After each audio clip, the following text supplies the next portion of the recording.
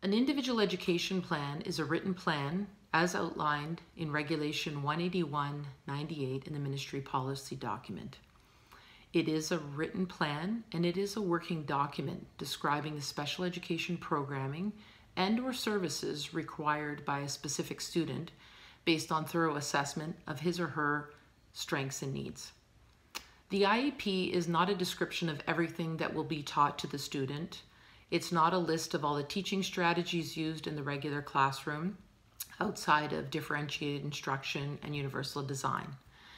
It's not a document that records all the learning expectations, including all those that are modified from the regular grade level expectations.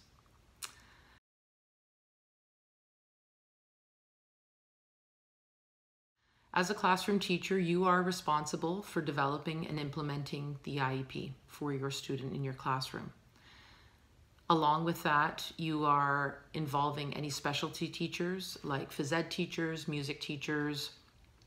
It could be a language teacher, where if they have specific input into that subject area that requires accommodations or modifications, then you are also seeking their input, or they can input their own learning expectations in that grade level or subject.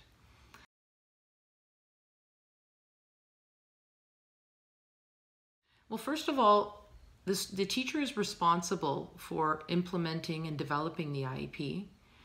The school administrator signs off on the IEP.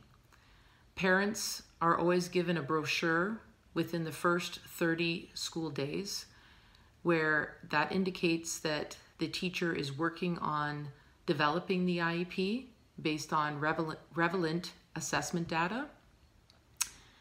Parents also play a key role in giving information into the IEP. Many parents and guardians know their child best.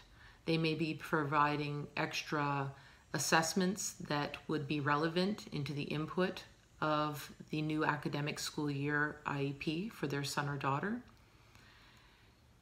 Students also play a role in the IEP because regardless of their age, we need to make their goals aware to them as individuals within the learning environment.